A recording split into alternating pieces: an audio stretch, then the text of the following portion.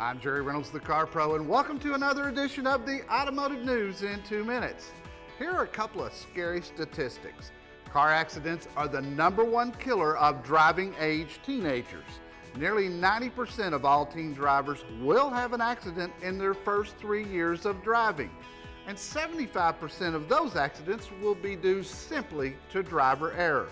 Next week, October 16th through the 22nd, is National Teen Driver Safety Week.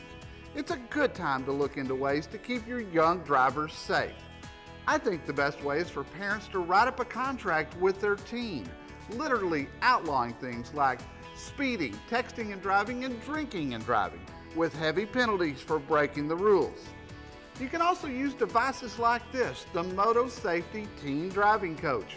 It plugs into the car and tracks your teen and records their speed and driving habits, then prints out a report card.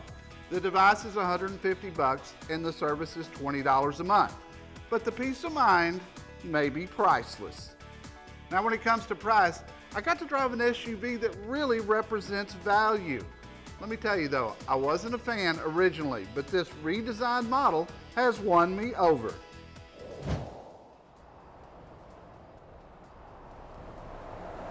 I've got the 2011 70th anniversary Jeep Patriot for you this week.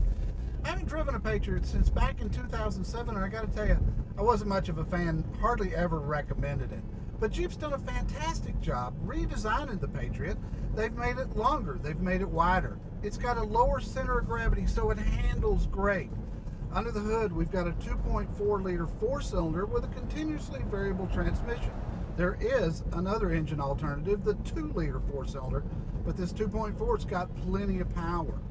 Inside, we've got seating for 4 very comfortably and a lot of cargo space in the back. But I think the story of the Patriot really is the value.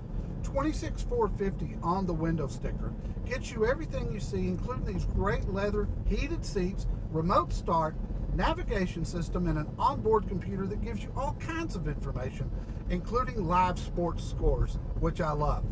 Getting 21 in town, 28 out on the highway, which I'm very pleased with. And I gotta tell you, if you're in the market for a small SUV or you're downsizing, I think the Jeep Patriot has got to be on your consideration list. There are a lot of small SUVs out there, but few give you all the options for a price like the Jeep Patriot. It's easy to see why Jeep sales are up so much this year.